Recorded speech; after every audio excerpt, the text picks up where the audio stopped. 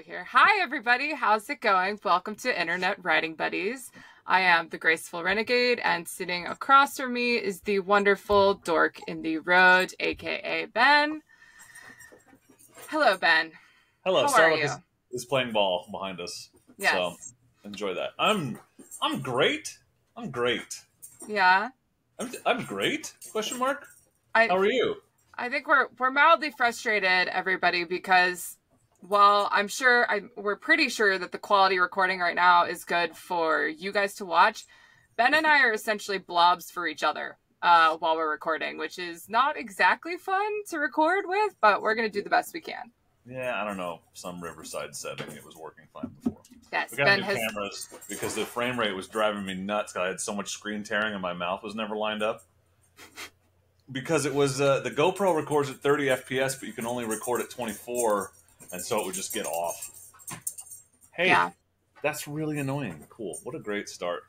You guys can't see my dog flinging a soccer ball around with reckless abandon in the background, but she picked right now to start playing. Anyway, what are we talking about today, Grace? So one of the things that I was excited to pitch for an episode to Ben today was actually just going through a couple of questions that we see all the time on either the Internet Writing Buddies feed or on my page, whether it's Instagram or YouTube, and also within Ben's giant realm of over 100,000 followers. But yes, we just kind of figured what might be fun today is answering some of the questions we get asked. And I went through earlier this week and picked some of the more repetitive questions just to kind of give some answers, and obviously we'll banter like we usually do, but just to also give some insight to people of these questions we get asked all the time. And so welcome to an FAQ episode. An effing AQ. Yeah.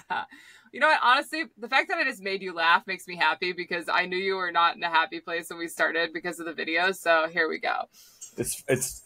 She almost makes it sound like we're answering the most annoying questions. That's not necessarily what's happening. No, it's not that they're annoying at all, because they're not. They're just the most frequently asked questions, hence FAQ. It's the questions that pop up the most, either in the comments section or through messages, especially the first one, which this is a question that I've been getting quite a lot on my own Instagram and YouTube page, which is, when is Ben doing a boudoir shoot? That's a great question. And, it's funny you mention it because last year at the Giant Loop Ride, we had a whole plan for this great... Shall I even say it? I don't want anyone to steal your idea. I'm going to say it. Screw it. Because if there's enough interest, we'll make it happen. For a Men of ADV calendar. And the idea was it's just average dudes, because that's sort of what a lot of most ADV writers are in sort of a... What was that move? Full Monty? Like the steel workers trying to... So we'd each take a month and just pose, and I was, of course, going to be December because Santa Claus, and I could reenact the famous blank in a box video from The Lonely Island, which, of course, is a classic work of cinema, you might say. Yes, so it is. If we ever make that happen, I guess that's the answer, but before that, I don't know.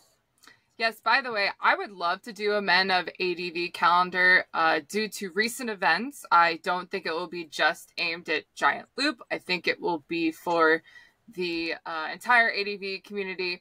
I think it would be absolutely hilarious to do at some point. So if there are volunteers for this, and I will say as a prerequisite, you have to be at least somewhat friends with both Ben and myself to be a part of it. We're not just going to throw randos in there. Sorry, dudes.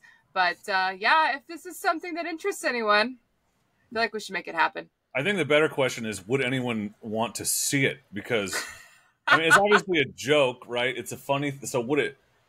Because if there's no interest, why even do it? Like, if it's just us being exhibitionists for no reason, but... I feel like there are a lot of wives out there that, even if they don't ride, would probably laugh their asses off at something like this. Yeah. No offense, guys. You're all wonderful, but, we're just built a little bit differently than you are, so... Yeah, no, it's a gag. That's the point. It's definitely a gag. Yes. No one... I'm not like, everyone wants to look at me. No, it's just funny. Mm-hmm. Oh, I'll just... Quick soapbox moment, by the way. one, I just want to say thank you to everybody who was insanely supportive about the Boudoir shoot commentary we did when we interviewed me on the podcast a few weeks ago. You guys are awesome.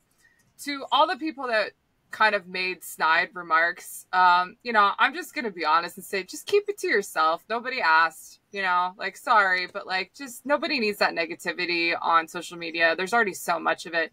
And also, final note, just because we had that conversation openly does not green light you to be a creeper on my page. I've got some weird comments, you guys. And you know what? I am very open in talking about a lot of this type of stuff, but that does not give you a reason to be extra creepy, okay? So just dial it in, say nice things, be polite, but don't be weird. Don't make it weird, because if you make it weird, I'm going to have to block you. I'm sorry. That's just the name of the game. I tried to cover that. I tried to make it clear that the best thing to do is leave a heart and move on. We spelled it out pretty hardcore. But anyway, I don't want to beat a dead horse here, so we'll move on to the next question. But wanted to get that PSA out there. So one of the biggest questions, especially that I've been getting in the last few weeks, Ben, I know you've been starting to get this as well, is what events are we doing this summer? So Ben, I'll tee you off to start first. Tee me off? Tee me up. I'm gonna piss you off so that you go crazy. Yep, you're teed up, buddy.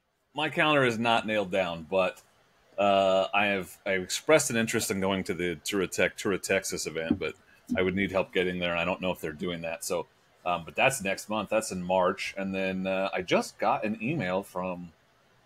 I shouldn't be throwing this out there because I haven't even talked to them. A rally in Oklahoma, which. My mom's family's from Oklahoma, but I've never been there, so it would be neat to go ride. Is there riding in Oklahoma? Apparently, there's 1,000 miles of trails at the GOAT ADV rally, so I don't know. That might happen. I got to email them back. Also, no offense to Oklahoma. I just grew up in the Midwest, and we don't have a lot. So anyway, continue, Ben. Yeah. Well, it's close to, like, Jake the Garden Snake always says he has to go to Oklahoma to find any good riding from Texas. So yeah. Now, their good riding and our good riding are probably different. I'm not going to say one is better than the other because, like, Colorado is different than here, and you know it's different. But anyway, I don't know. I'm excited. I haven't ridden anywhere but the West Coast, so I'm excited to try more places. Yeah. And then in May, I'm going to back up to Canada with the Traction E-Rag guys for the Big Rock Candy Mountain event, which is similar to Grisbait but in a different area. And I am determined to not get my ass kicked this year. So, trying hard to exercise, eat less food, and once everything isn't totally muddy, I'm going to try to ride trails a lot more just to get ready for that. The Giant Loop Ride is the first weekend in June where we're going to see the premiere of Grace's documentary. Pretty excited about that. I don't have plans to go to this yet, but the BMW MOA rally is in Redmond this year. So I would like to, that's so close. It would be dumb to not go and not check it out, you know? What weekend is that event? I don't remember. It's June 13th through 16th. Yeah. And then Tour of Tex at the end of June. We're going to run the NorCal BDR in early July. Black Hills ADV Fest, South Dakota. I'm 90% sure I'm going to that. That's in July. Dork in the Road Camp Out is at the end of July. And then the Dork Bait, that's what everybody's calling it. That's not actually what it is. The, what is he calling it? Cross-training skills for ADV riders, something like that. It's another event run by the Grisbait Traction E-Rag crew, but this one is half-day training, half-day trail riding, plus all the camping and everything else in Canada.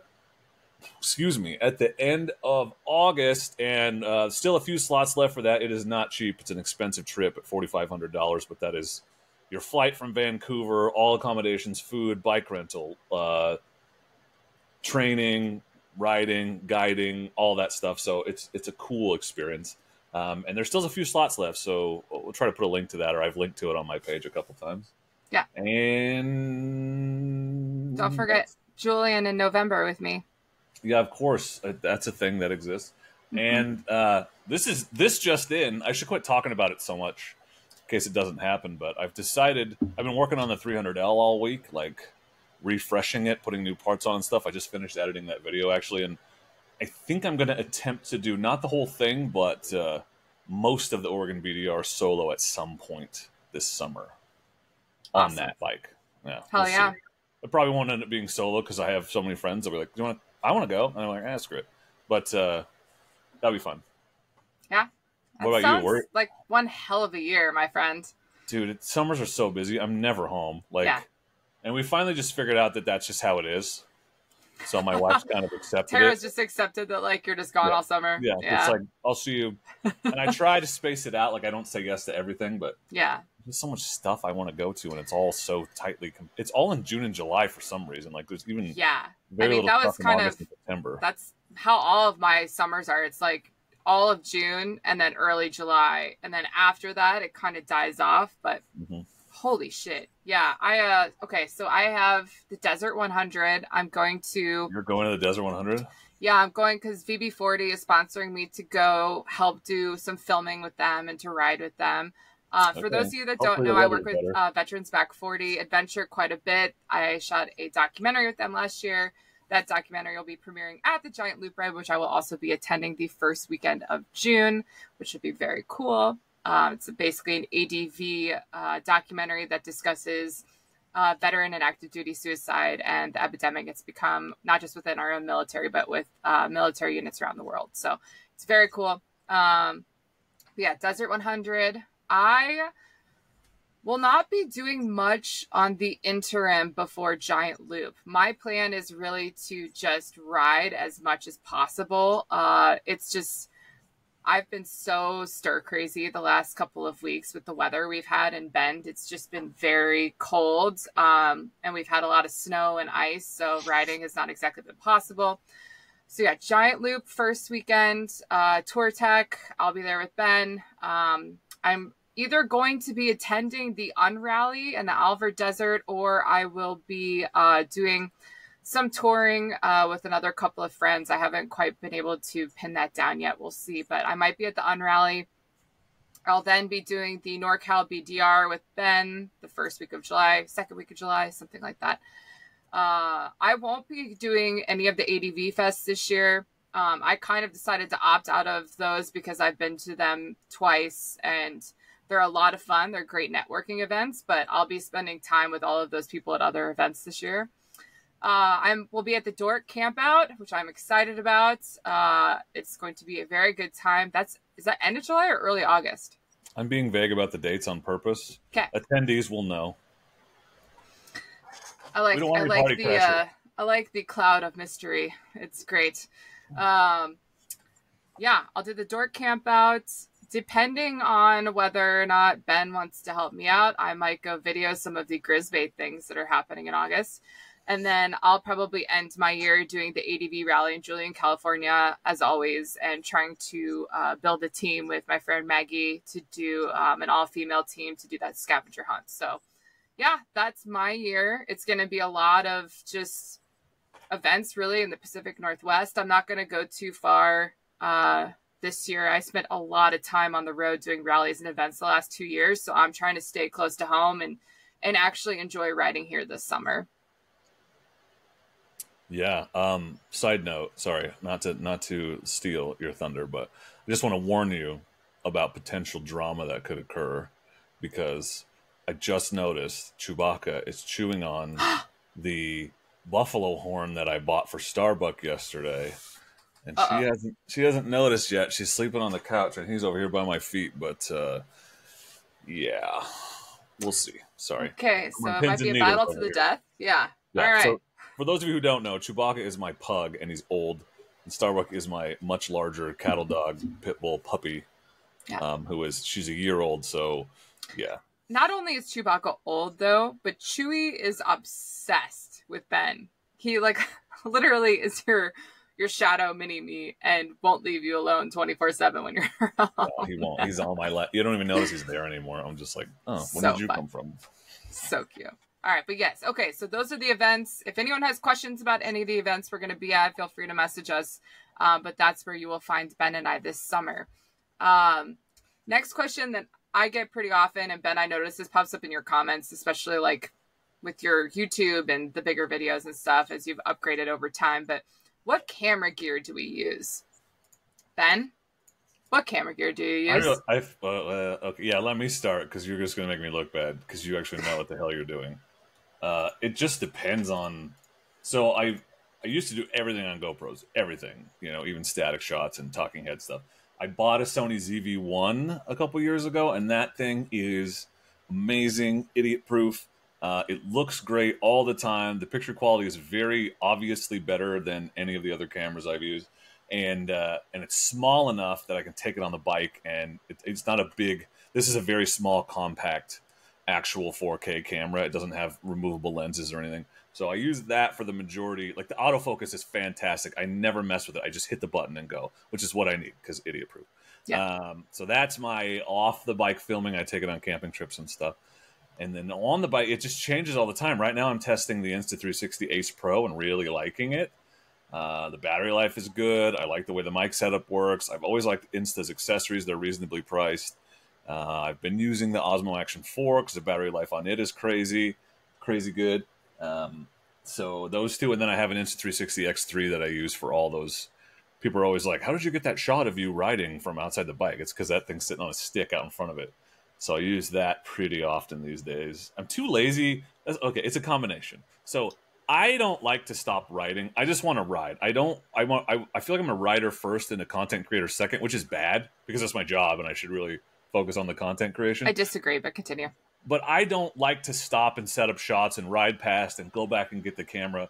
I just don't. And I will if it's something just like amazing, but that's why I love that 360 cam because I'm shooting B-roll while I'm riding. And so it's much easier to then just deal with it afterward than it is to stop doing what I'm doing in order to film and think about filming. So I'm not a photographer. Grace has an amazing camera that looks fantastic that she'll tell you about in a second, and I wouldn't even know how to turn the damn thing on. So, Grace, what kind of cameras do you use? Let's take a quick note here. I just want to say for the record, by the way, GoPros are some of the best cameras you can use because for the price, they are getting you incredible footage.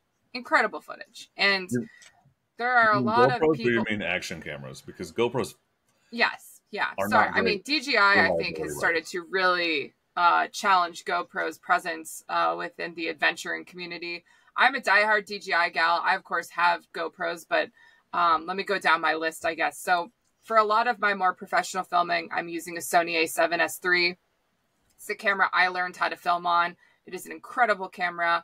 Also very decent with photography, but I am not a photographer. I'm a videographer. I can take photos. I try to stress that with people. It's very funny because everyone thinks that just because I shoot video, I know how to be a professional photographer. And the honest to God truth is I don't know shit about photography. I know where the numbers need to line up and when things look good. And that's pretty much it.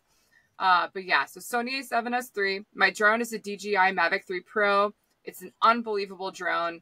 I get some just absolutely majestic, epic footage, especially out here in Central Oregon with the mountains and the desert. It's fantastic. I just got one of the brand new Pocket Osmos that I'm trying to use for more of my day-to-day filming versus having GoPro on a selfie stick, whatever else. And that thing is so handy and so crystal clear and easy to use. It is 100% dummy proof. I highly recommend if you are a content creator and you haven't used one of these yet, you're vlogging and doing all those things, give it a try. What else do I have? GoPros. I have GoPros on my bike. I think I have 4 of them right now. They're just an easy throw on the bike, get the B-roll footage like Ben was talking about, just to have of you riding or other things happening around you. The other things that I use to film get a little more complex. You know, I have all sorts of gimbals. I obviously have tripods I use. I have lighting I use. But essentially, if you're going to see me out in the field working, I have my Sony A7S III, and that thing is glued to either me, the gimbal I'm using, which is, of course, a DJI Ronin, one of the best you can buy, or it's on a tripod trying to get some still shots. But, yeah, that's what we got. I think that's everything. Yeah. Yeah, I know. It's a great long list. Well, and it's funny that your big cameras are Sony's, too, because I had... what's the other brand? It's escaping me.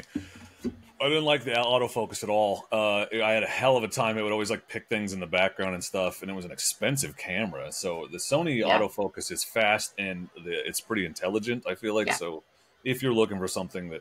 And there's also a middle ground. There's the ZV, I think it's 11. and it's the same camera I have, but with interchangeable lenses. So if you want to kind of, that's what Trav uses. If you want to try to figure that out, that's a good one too. But that ZV-1, man, rock star. If I broke it today, I'd buy another one, the same camera. Yeah. No need to upgrade. Lumix. It was a Lumix. Lumix. Yeah. I mean, and there's, again, like, I'm sure Ben can attest to this. We use a lot of different accessories for filming, or at least I do. I have like a million little things I have on me at all times.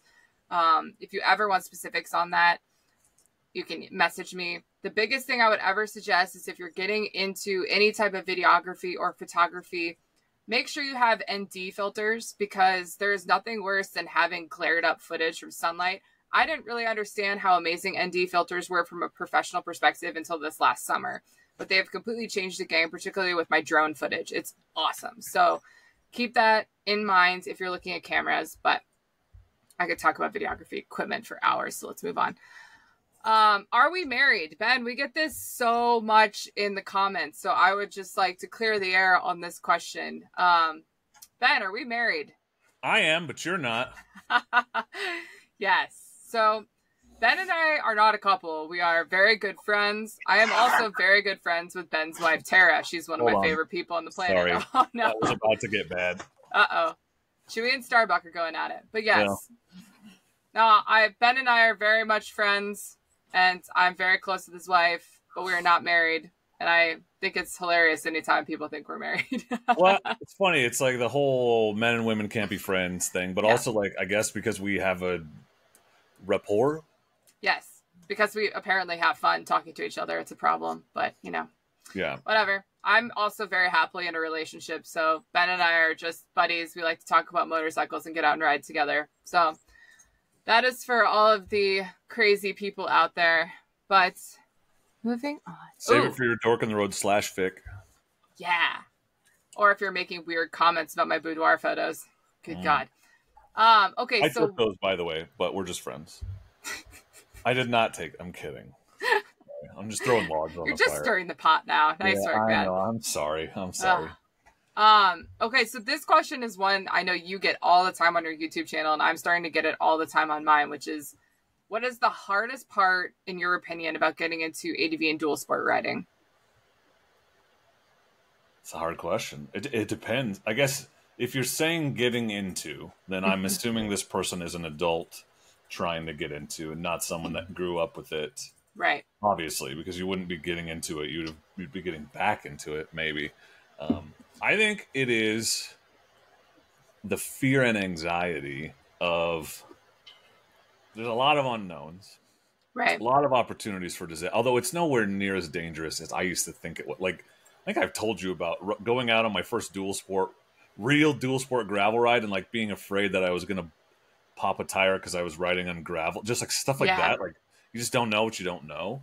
And when you're older and you get into something like this, the consequences are more severe, right? Like when you're a kid, you fall off your skateboard, it's like, whatever, you know, one, you just don't get hurt as easy. And two, it doesn't matter if you do, because you get to go to school with a cast on and everyone signs it and you're the cool kid for 6 weeks. But as an adult, like camera, what are you doing?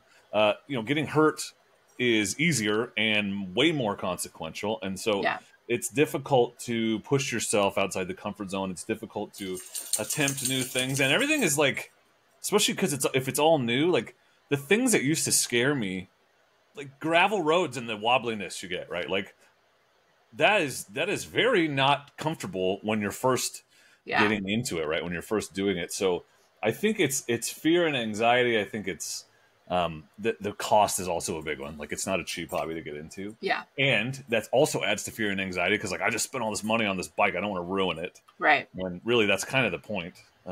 You learn that eventually. I actually get excited the first time I drop a new bike now. I'm like, thank God I don't have to worry about it anymore. Yeah. But so that the fear and anxiety, because of the consequences and the expense, I think is the hardest part, which is why and the misconceptions play into that too, right? Because you think if you're not doing it the most amazing way, you're not doing it.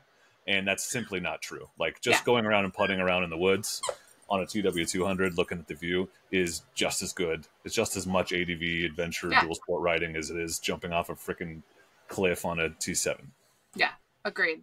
Yeah, I mean, I'm going to have to agree with you on that. I think one of the reasons you get into ADV or dual sport riding as an adult is usually because you like motorcycles at some capacity, or you just love being outside and want another hobby where you like to do something outside. I mean, that's why I did it. Like, I'm not out here cliff jumping and trying to pop wheelies. Like, I'm on my tractor dirt bike, just out enjoying views and liking fresh air. So I think it's, that can be a little intimidating. Obviously those beginner things are very intimidating at first, but one of the big things that I think can be really tough about it personally is that initial, like, putting yourself into the community, whether it's signing up for training, finding people to ride with, etc. Because if you are a motorcycle rider, there are certain times in your life where I think you get used to just like riding by yourself. Like, I had a lot of years where I mainly rode alone, and because I would just either commute or go do solo trips or whatever else. And it wasn't really until I got into adventure riding that I actually had people to go ride with, and also needed people to go ride with, because, you know, if you're putt putting around and you know what you're doing, that's fine. Have an in reach on you, etc. But you really should always be out riding with a buddy of sorts, because if something happens, you need to have another set of hands there to help you. And sometimes finding the people to do that with you can be difficult. And so, yeah, it's an investment of your time and effort. Usually the people that get into it already know a few people that ride, which is always great, but that can be a little difficult. And my advice there is always just don't be afraid to show initiative and ask people, find people on Facebook, find people on Instagram that go ride in your community, and just ask if you can go with them.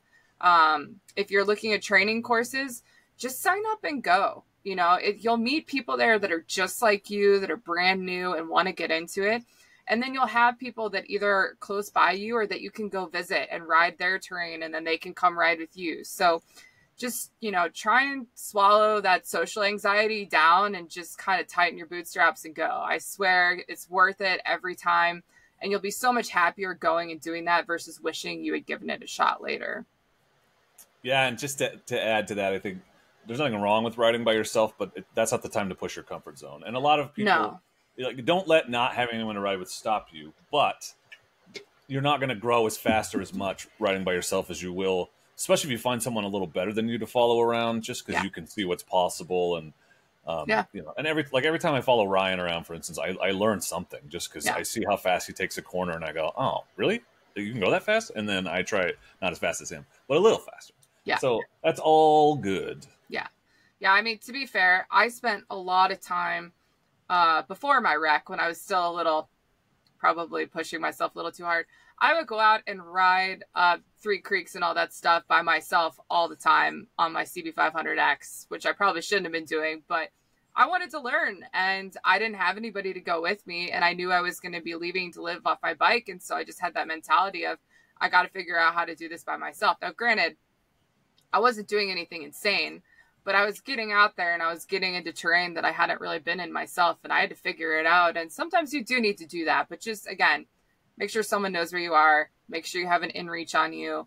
All of the things. And by on you, I know Ben and I touched on this. On you, not on the bike. Have it on your person, because if something happens and you go down and you only have use of one of your arms to get there, that's what you're going to have to do. And deal visible, with. not in a pocket, because if you're unconscious and somebody else has to hit it, they're not going to know where it is. Yeah. Yep. Okay. What's the next one?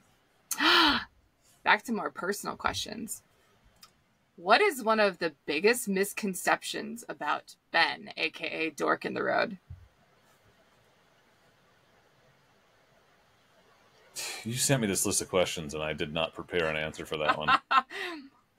It's all right. Top of your head. You go first. Let me think. You've had more time to process these questions because you wrote them.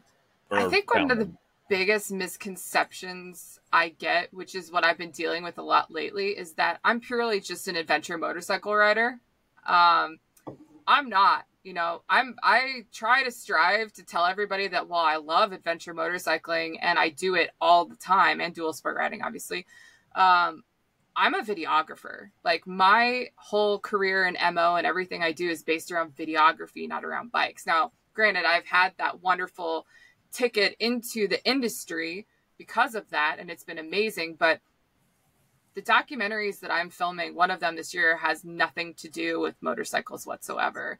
It has to do with keeping our public lands clean. The other one only really has a little bit to do with motorcycles and mainly has to do with helping out our veteran community and trying to raise men's and veteran mental health awareness, you know? So I appreciate having that be a tag for me of like, oh yeah, she's a motorcycle rider, she is whatever. But that's not really how I define myself. It's something I do versus who I am. We're opposites because like I'm a rider first and I've learned enough videography to survive. Yeah. But if you just followed me around and filmed me all the time, I'd never touch a camera again. Like that's not recording and editing are not where my passion lies. Yeah. If I could do the things I like, which is like teaching and helping people and getting out and experiencing fun things and sharing them without having to do that, I would. I think a big misconception, and maybe not so much from people that follow the channel. You know, there's 1,000 videos almost on my channel. So like, if you watch me regularly, I hope you have a pretty good idea of who I am because I'm not afraid to show. God, you should see the mechanic in video I just finished editing. It's just full of. I finally had to cut out a bunch of stupid things I did just because it was like, this is starting to look like a clown show. Anyway, that's relevant to my point, which is I think sometimes people come in from the outside, newer viewers to the channel, and they think that I think I'm awesome or I'm trying to be awesome or that I think I'm an expert or I'm trying to be an expert. And they so they feel the need to point out that like, well, you don't even ride the... I know. I say all the time I'm a terrible rider and even worse mechanic. Like, I'm maybe now a mediocre rider. Maybe I'm not terrible anymore. Maybe I'm mediocre now. I don't know everything, and all I do is share opinions and thoughts. I'm not an expert. In fact, it says so right in the disclaimer on my videos. I am not a doctor of motorcycling. I should read it because I was actually pretty happy with it. I was in a mood that day. Something like, oh hell, I'm going to read it because it's funny to me. Hold on. So I guess the idea that I consider myself, I'm not an expert, I'm not a journalist, I'm just a dude. Like that's all I am, and I'm only who I am. I don't know how to be anything else. So you know. I think the other thing that I find so fascinating about this, and this is something that Ben and I talk about usually when it's just the two of us, but I'm going to highlight it now. People take this so seriously sometimes where it's kind of intense. And like, I if I'm wrong, I'm wrong, but I love motorcycle riding because it's fun. You know, I love doing it because it's fun. But you do have a lot of people in our ADV community, particularly in the quote unquote influencer and whatever realm, that are just so it has to be like this or you're not doing it right. Again, it kind of goes back to gatekeeping, but it gets super old super quick. Like, this is supposed to be a fun thing that anybody at any level can enjoy. And to try and kind of like either get on your case or my case for not being professional or an expert does get super annoying because, to be honest, neither of us ever claim to be that. And most of the time, the people saying that aren't either. So everybody calm your tits and just enjoy being a motorcycle rider. Yeah? Okay. Yeah. I mean, if people come in from the outside and all they've seen, I think my channel is kind of unique in that I don't know, like, I just am what I am, and that's all I am. Yeah. I'm Popeye, and I always appreciate the old guys that'll comment on your stuff and just be like, "This isn't real dirt riding," and it's like, "All right, man, I gotta go watch another video. It's not a big deal." I'm sorry you found your way in here, dude. Nobody said it was. You don't have to stay, bro. You can keep going. You know, like click away. This isn't the only channel. There's like 8,000 channels now. Do us both a favor. Christ. I know. Stop watching. Yeah. Okay, here's my disclaimer. Disclaimer for reasons. I am not a professional journalist, expert motorcycle rider, or a mechanic. These videos are for entertainment purposes and represent my personal opinions and experiences. I'm just a dude who isn't even good at writing or making videos, so be smart and don't risk life or limb trying to follow my example or advice. I love it. So perfect. So spot on.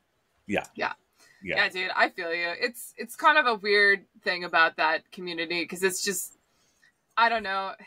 You gotta be able to laugh at yourself, and you gotta be able to enjoy this stuff. And you know, none of us really know what the hell we're doing. There are very few people that actually have everything figured out, and most of the people who tell you they do don't, and you shouldn't listen to them. So, or they're delusional. Yes, exactly. So, Anyway, what is your favorite bike to ride?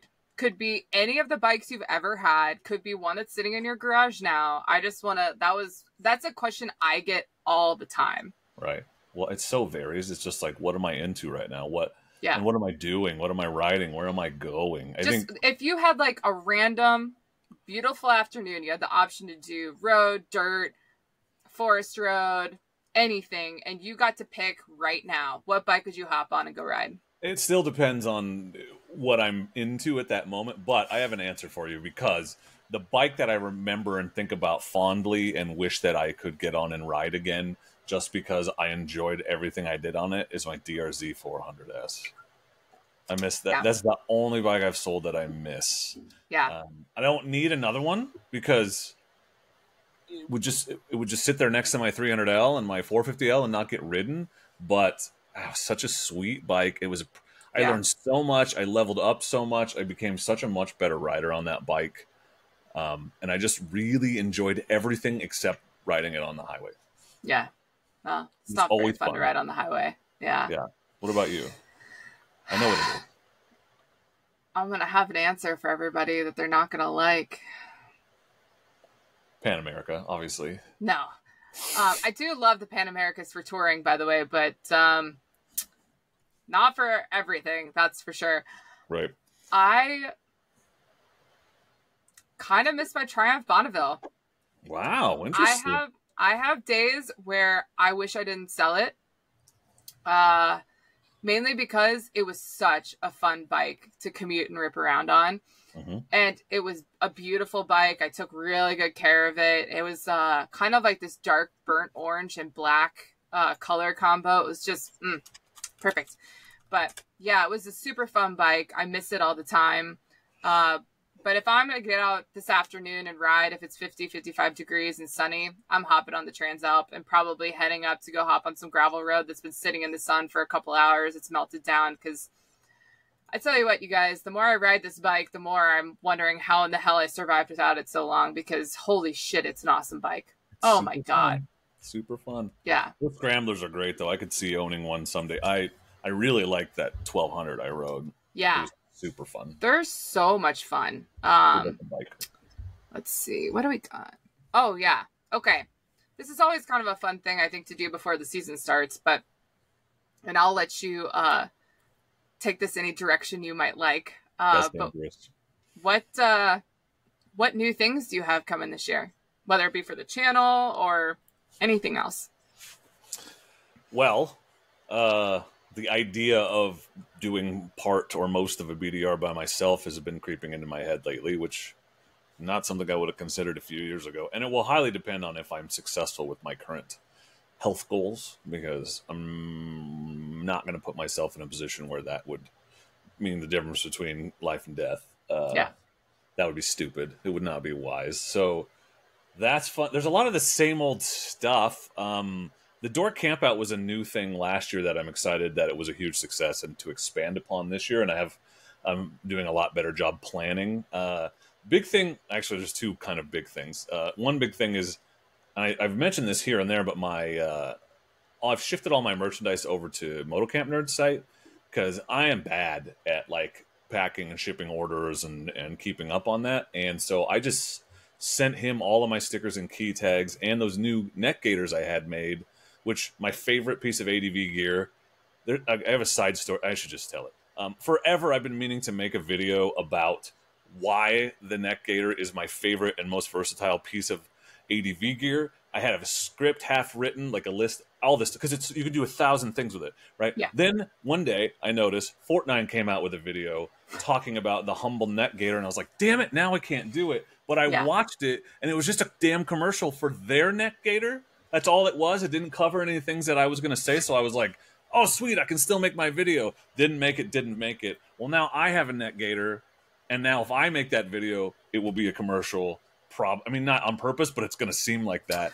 So, well, okay, but as somebody who literally almost always has a neck gaiter on, and during the summer it's a bandana, because oh my God, like I think anybody who does that level of riding, you want something on your neck. You just do. It's just how it is. Like I can't stand going like on the highway, especially, and having the wind just kind of shoot by my neck. It's just, ugh, I can't deal with it. So, well, yeah. and like first time you get a bee down your collar, Oh, you're never yeah. going to run around with a big open collar ever again. Yeah. And, you know, dust, you pull it up, like, and you can soak it, and it's air conditioning. Like, I love the damn thing. Yeah. So, Yep.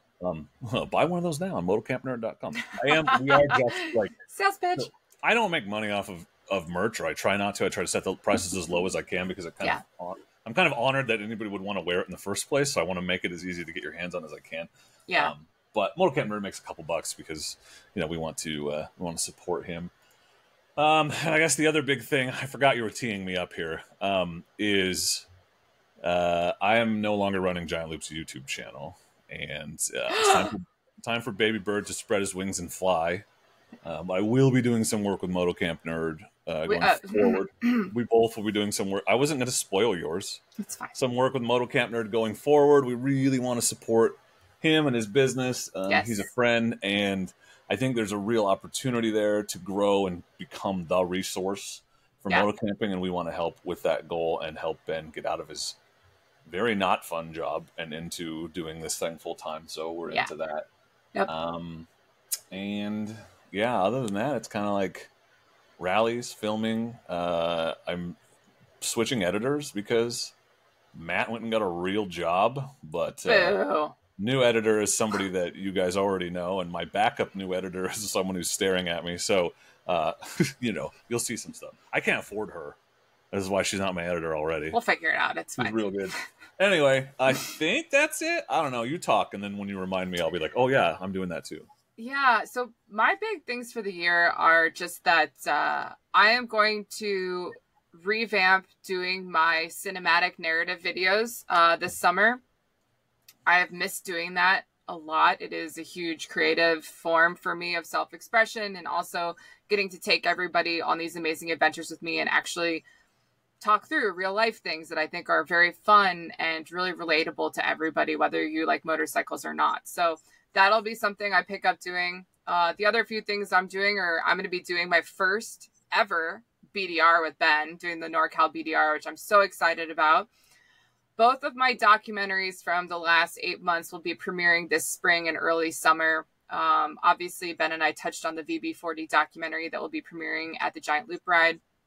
But I will also be releasing my Public Land Stewards documentary, which as of this week, Tread Lightly is also going to be helping to sponsor. So this is going to be a much bigger project than we really kind of thought. It's going to get some legs behind it. And we're just hoping to spread the word, not only amongst the ADV and motorcycle community, but amongst anybody that uses public lands recreationally, just how to better keep their public lands clean so we don't lose accessibility and we don't lose the land that we love to go and recreate on, whether you're in a motorcycle, whether you're overlanding, whether you're on a bicycle, whatever it is. You know, this is something I'm super passionate about. It's the nonprofit that I put my heart and soul into. So very excited about both of those films coming out. And otherwise, yeah, I'm just going to be really kind of enjoying having my summer in Oregon, doing some events, doing some other things just kind of there, and also helping both the Bens with Motocamp Nerd. Ben, aka Dork in the Road, will be doing more of the day-to-day video series, talking through gear and product reviews, and then I will be doing the occasional product review with Ben, adventuring with Ben, and also be just kind of testing random things, quote unquote, in the wild occasionally. So it should be a lot of fun. I think we're looking forward to it. Yeah. Yeah, we're basically married, it sounds like.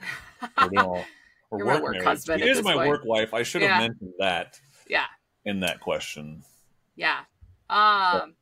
I mean, we're both okay with it. You know, Yeah. We give each other a lot of shit, and it keeps things light. And it's great. Yeah. Yeah. So what other zingers have you got in our short remaining time? I guess this is a question that I get from people usually more in person. But I would love your perspective on it, which is, what is it like to work in the motorcycle industry? That's a broad one. I will say two things. Yeah, I shouldn't. Okay, whatever. So one of the first things, one of the first kind of light bulbs that went off for me about what it's like to work in the motorcycle industry was at the AIM Expo I went to 2 years ago. I think the first time I'd been to a big trade show. And I've been to plenty of conferences and trade shows as a teacher, right? You know, the program I ran for the district had a national conference every year. I'd been to, you know, multiple trainings, summer institutes, all these things. And but the AIM Expo was the first expo I've ever been to with a bar. And they're not just one. There were like several, just like on the show floor. Like you're just, and it's in Vegas, so maybe that's part of it. But I was just like, Harold, there's a bar here. He's like, yeah. I guess I'm just really used to teaching conferences because you can even get a cup of coffee half the time at those things. And I think the other thing that's really, and so coming from education, this is my perspective, right? Where people are, you know, passionate, but can be a little, I don't want to say uptight, but definitely like professionalism is important and there's standards and, you know, you have to wear a little bit nicer clothes and whatever. To this industry where I have negotiated, I can't tell you how many deals drunk next to a campfire. Like I remember when Andrew and I first set up our sponsorships, So the first set of sponsored videos I did for him, we had steak and bourbon, and like we just talked about business over steak and bourbon. It was great. Like I came home from my wife, talked to my wife. I was like, I just closed the deal and I'm buzzed. I had some Buffalo Trace. It was fantastic. So it's definitely a different scene. And I think the other thing that is really interesting about the motorcycling industry, and you tell me if I'm off base on this because you probably know more people than I do, but it's a weird dichotomy because there's a lot of the old school that still exists. Like people don't understand what influencers are, what they do. Why would I send you product or sponsor you? You know, they're very into traditional advertising, print advertising. Some companies, and there can be companies that make the competing products. Some companies don't get it at all. They're very stuck in the past, which is not there are some things about the past I wish we could get back. Like I love going to Moto Corsa because it feels like an old school dealership where you can just hang out, talk motorcycles, whatever. Love you, Shaheen. Yeah, it does not feel like the sleazy, hey, what are you looking at today? Well, we don't, you know, we got $3,000 in markup and 15% interest. That's our special today.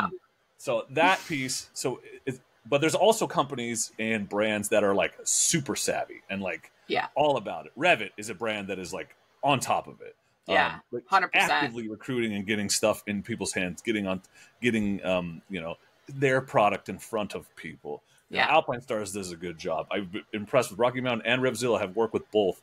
The retailers seem to get it more than the brands themselves. And then there's like, you got to use a telegraph machine to get in touch with somebody at certain motorcycle companies who haven't upgraded their motorcycles in many years. Suzuki. Anyway, that's what's interesting to me about this industry. It's it's in a place kind of out of time because it's modern and old school at the same time, depending on where you are, and you have to be able to kind of navigate both worlds. Yeah, absolutely. Yeah, I think, without getting on too much of a soapbox because we're hitting our time capacity, I think one of the big things that you learn working in this industry are, one, that you hit a certain platform where you don't need any more products. And this is where the influencers kind of have started to learn, I think, in the last year especially. This industry is constantly evolving. And one of the big things that has happened is, like so many other things and so many other aspects of social media, etc., the age of the influencer is dying very quickly. And what I mean by that is making money as an influencer is dying very quickly unless you already have a business behind you. And the reason for that is because a lot of these companies have started to realize that they don't have to pay you to get a picture on Instagram or a reel on Instagram. They're getting tagged by people that are out there all the time doing these awesome things, and they're not paying them anything. They're maybe sending them a pair of hippo hands or maybe a pair of rocks risers or whatever else for free. And then they keep getting content. But that idea that you're going to make money doing it doesn't really exist anymore, especially not with motorcycles. I know there are other industries where that is still very prevalent, but that does not exist anymore for us. So you do hit a point in the industry where if you are trying to be an influencer, you need to start to kind of broaden your horizon a bit, because you can only pack so much stuff in the garage. And Ryan and I both know that. My roommate Ryan and I have 6 motorcycles in our garage and so much gear and everything else. We can barely stand up in there.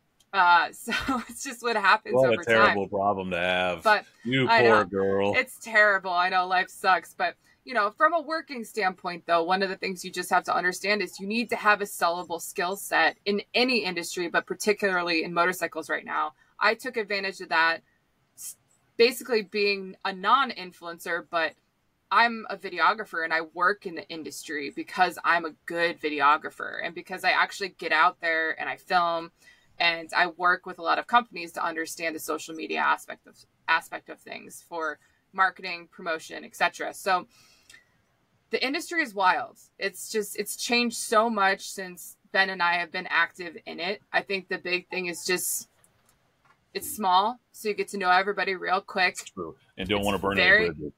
It's very fun and very chill, like Ben said. I have also made deals fireside with a couple bourbons and talking about upcoming projects. It's awesome. It's a great way to form friendships and solid business relationships. But the other aspect of it is nothing is ever guaranteed. You know, just because an event is on the calendar doesn't mean it's going to happen. Just because somebody says they're going to send you some stuff doesn't mean it's going to happen. These things go sideways all the time. So you kind of just got to be ready for anything. And the best thing you can do is just set yourself up for success by having a skill set you can market for yourself. Yep. Yeah. And you need to get, I mean, the soapbox, you brought it out. I'm going to step on it. I think it's not the key to success necessarily, but it's always interesting to me to see people who come in with the goal of being an influencer. Like, I'm going to be an influencer, I'm going to be whatever. Yeah. And you can become successful, people do overnight, but then they don't know what to do with it. And it gets hard. Something changes, something shifts. The formula's not working. You never knew what was working in the first place. And these people disappear. And I think if you're in it just for like money and quote unquote fame, you will not survive adversity. You need to have a reason, a why beyond that, right? And like, you know, I love teaching and helping people. That's why I'm here. And I like sharing my adventures, and I genuinely enjoy. People always ask me, does it suck now that your job is your hobby? No, because I will go out and ride right now. And, you know, if I have to throw it, that's why I said I'm a rider first and a videographer second. I'll just throw my camera on if I get something great. Yeah. If I don't, whatever, I got to go riding. But you can't be in it for the money or the fame, because when it gets hard, that will not carry you through. You have to love what you're doing, be dedicated, have a work ethic. You have to show up every day, even when it sucks. Yeah. And that is hard when your product is yourself.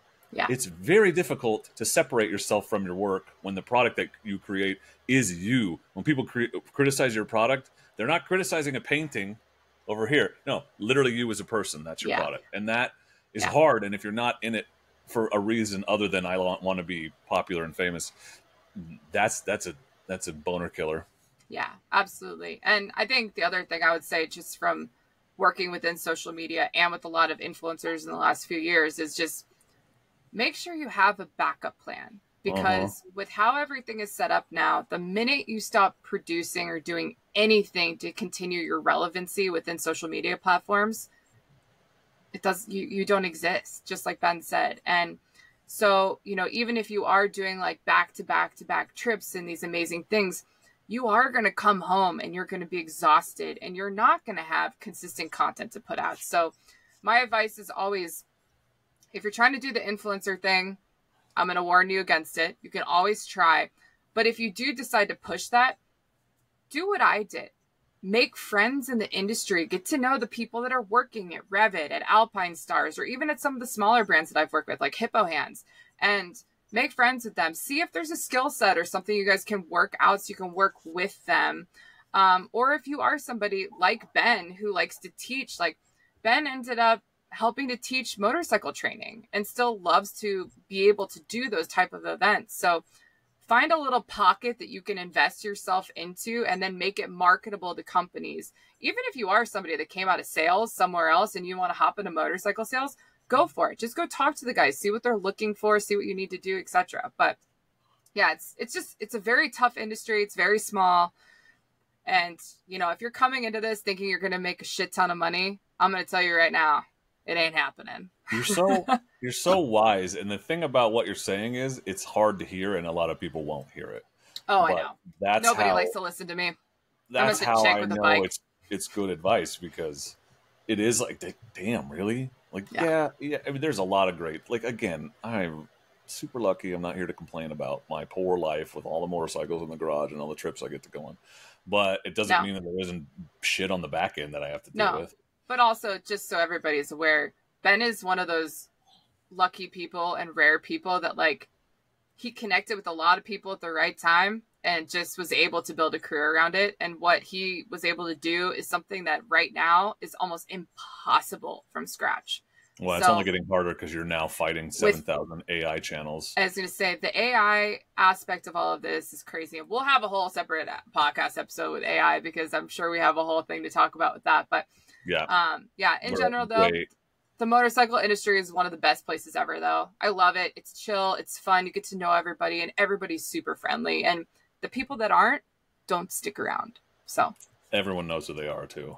Yeah. They're not sitting by the fire with us drinking bourbon, that's for sure. Yeah. No. All right. Well, I think we covered everything. Those were the top questions. Yeah. But yeah, if anybody has any other questions, feel free to message Ben or myself. We'll probably do another FAQ episode here.